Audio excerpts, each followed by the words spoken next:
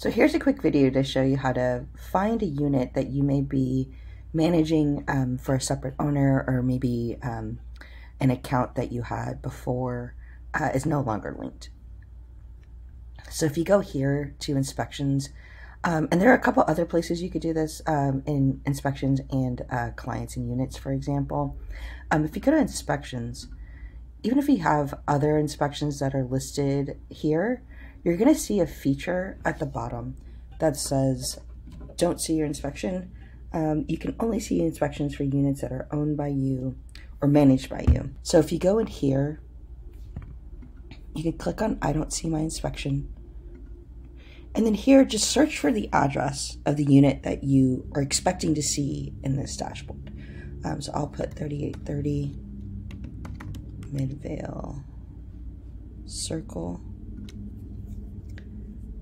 and then click search. Okay, so now it's telling me this unit's assisted by the Test Housing Authority, and we need to verify your information provided to Test Housing Authority. So this may be a different housing authority like Anchorage or something like that. But what you want to do next is click on verify. So do you have a relationship code that the Test Housing Authority sent to you? So this is generally a 6-digit code that we've already sent to you in the past when you set up your Bob.ai account. If you have a code, you can enter that relationship code here and type it here and click yes.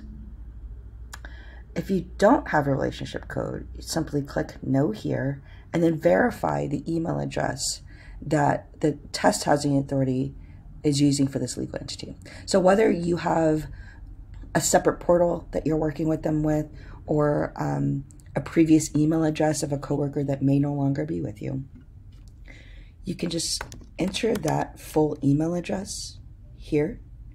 So we hid parts of the email address, and then if you could put in the rest of it, so I'll say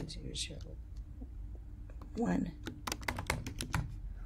So if I click on here, I'll click submit. Now, if you don't have access to this email, you can click here. Okay, and that's it. So now this email has been successfully sent. So here, you may not have access to this email address anymore. So you can click here, and it's going to ask for you to fill in the last 4 digits of the tax ID for this address. So this is usually the employer identification number, or EIN, or tax identification number, or federal EIN, however y'all call that. So for here, I'll just put the last 4, then I'll click submit.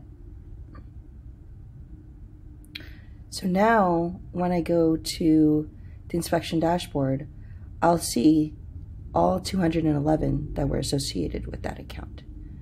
So here it tells me all the different items I could see.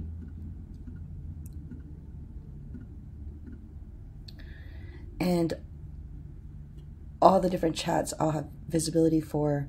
Every new inspection that's scheduled, I will see that as well. So now if you have any other inspections that you may not be able to see, you just continue that process again, click on I don't see my inspection, search for the unit, and continue that. Thanks.